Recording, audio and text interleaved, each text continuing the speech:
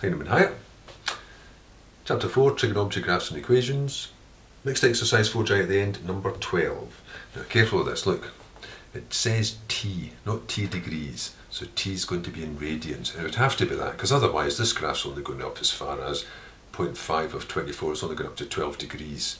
No, it's a tide, and there's 2 tides a day. There's almost 2 wavelengths in this particular pattern. And there is, because if that's in radians, it's going up to 12 radians.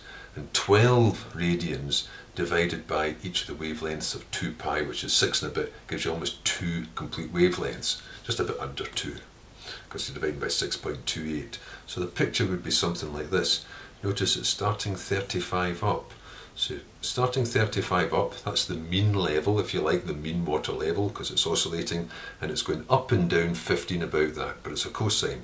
So it's going from 15 above to 15 below, and it's going to go through that almost 2 times by the time you get to 24 hours.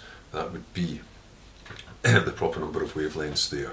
So what's that? So that's at 35. If it's somebody said, what's the highest it ever gets to? Well, it's 15 more than that, isn't it? It's going to go up to 50. What's the lowest it ever gets to? 15 off of that is 20. So what does the question say? A ship with a draft of 25, well, that means that the water level about 25 is in the harbour at midnight when there's 50, so there's plenty of water beneath it.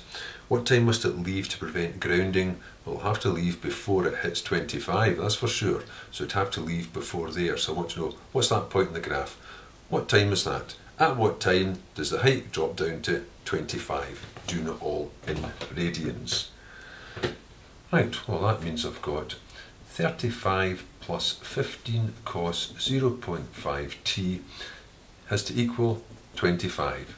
So 15 cos 0.5 t, take the 35 away, will be negative 10. So cos 0.5 t divided by the, so that's negative 2/3. So 0.5 t is going to be inverse cos of negative 2/3 in radians though. So make sure it's set to radians. So I'll use my cast diagram for that. All sine tan cos, and if I do inverse cos of the 2/3, let the negative get taken care of by the diagram, I get 0.841 radians, where the cosine is negative. So that would be there or there. And of course those are those 2 positions there. So the first part just says for this position, well that's pi radians there, so I need to know how far round is that. So I've got 0.5 t will be 0.841 short of pi, so I just do pi minus 8.41 and I get 2.3005. So t is going to be double that, 4.601. That's the time, number of hours after midnight.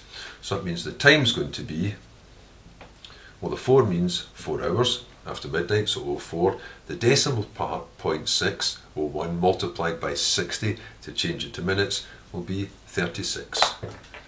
So I'll have to leave before 04:36. Now part B, it's just the same calculation because it says, what time can it return? Well, it can't return, it'd have to sail away until this time here. That's T1, there's T2. Well, that's just the other one from that graph. That's going to be 0.841 beyond pi. So for time 2, let's put it this way then, time 2, call that time 1, it's going to be pi plus 0.841. So time, well, I'll put it down that way, pi plus 0.841. So that's going to be 3.982 and so on. And that was 0.5, sorry of that. It's going to give you that. So T2 is going to be double that, which is 7.965. That's using the extended decimal places. That's hours after midnight. So the time it can return at is going to be 07 and then 60 times 0.965, which is 58 to the nearest minute.